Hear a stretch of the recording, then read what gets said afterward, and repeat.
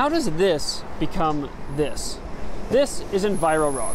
It's strong, it's light, and it's made from recycled glass bottles. A lot of people are skeptical of recycling programs, and often with good reason.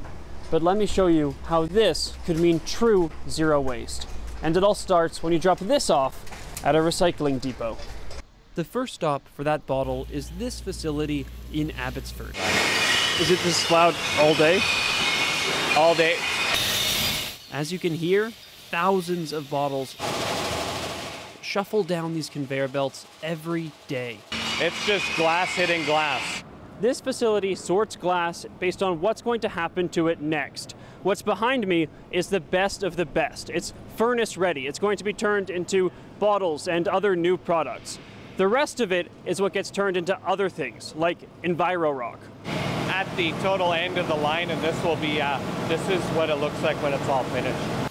Inside, the bottles you drop off at the return depot are processed, separated into the good, the bad, and the ugly. This is as good as it gets. This goes back into new bottles. The bad and the ugly were once considered waste, but now they have their own journey to go on, to a special recycling facility in Quesnel, BC. Everything you see on the floor will end up in Quesnel, and that could be a piece of foam rock in a year or a day. So what exactly is Envirro Rock? How do you go from glass dust to this? It's literally very similar to baking a cake. Instead of flour, you have glass powder. And instead of baking soda, we use I can't tell you which one, but we use a specific foaming agent.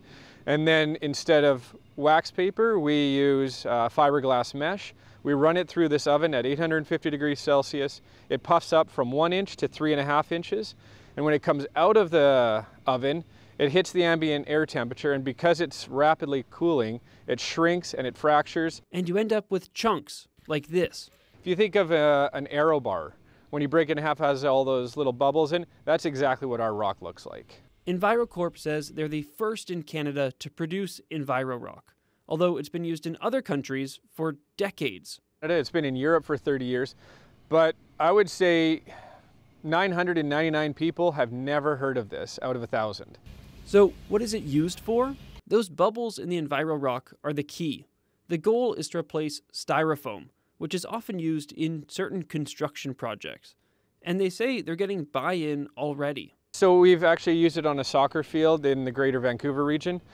There, it's sitting over top of an old bog or a swamp-like material. We're using it underneath the road on Fraser Highway in preparation for the SkyTrain. We've used it under concrete slabs for foundations because then it can act like radon mitigation and styrofoam all in one. The reason all of this works? Compared to other recyclables, glass is pretty easy to work with. We're not dealing with a juice box that has 7 different layers and has to be separated. We're dealing with glass where once you put it in that oven at 2,000 degrees Celsius, it remelts beautifully. And you know, whatever inorganic chemicals or paper or anything, it just burns off. But if that's the case, why do so few cities have proper glass recycling programs? Cheap to dump. So they're not going to send it to us and pay us to, you know, sort it, clean it, wash it, ship it, get it ready for, you know, the next stage of recycling. But that might be changing. In June of 2025, the city of Abbotsford started their own curbside glass recycling program. Now, instead of being dumped in a landfill, virtually every shard of it will have a new life, which could be in a new Corona bottle or a new SkyTrain station. And so now we've basically closed the loop. We are as close as we possibly can right now to a zero waste company. Next time you're dropping a bottle off at the recycling depot or in the bin, know that every single fragment of glass, right down to the dust on the facility floor, can be reused.